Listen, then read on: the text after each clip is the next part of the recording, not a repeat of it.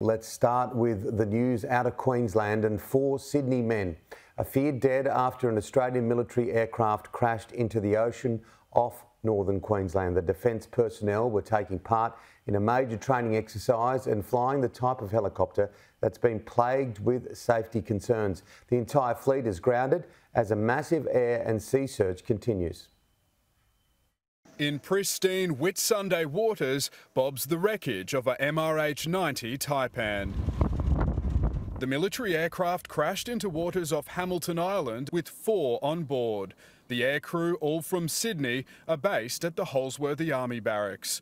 They were flying in formation with an American Black Hawk as part of a training exercise when they ditched into the sea. A search and rescue mission immediately launched. We speak to you now.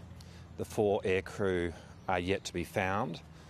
The search and rescue continues. The families of the 4 aircrew have been notified of this incident. Aerial searches for the crew continued throughout the day. On the water, the Navy and other vessels scoured the sea for the wreckage, retrieving debris and delivering it to a nearby barge, which pulled it from the water. This is indeed a terrible moment. Our focus at the moment is finding our people and supporting their families and the rest of our team. The 4 crew were taking part in Talisman Sabre, a bilateral training exercise with the United States. Defence exercises which are so necessary for the readiness of our Defence Force are serious. They carry risk. Their crash not the first to claim lives at the biennial war games. In 2015, 3 US Marines died when an Osprey crashed into the water after taking off.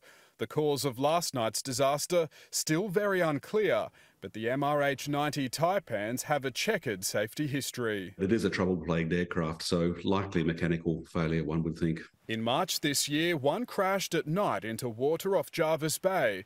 There were 10 on board, all survived. The entire fleet of 47 aircraft were temporarily grounded. The fleet has been regularly grounded. There were problems with the tail rotor, there's problems with the fly-by-wire control system. In January, the government confirmed the Taipans would cease flying by December 2024.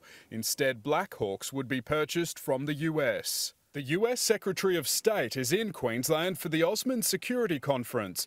The Talisman Sabre training exercise paused as troops from both countries contact their families. Our thoughts and prayers are with the Australian Defence Force. I've told the Deputy Prime Minister that whatever he needs, we stand ready to provide assistance.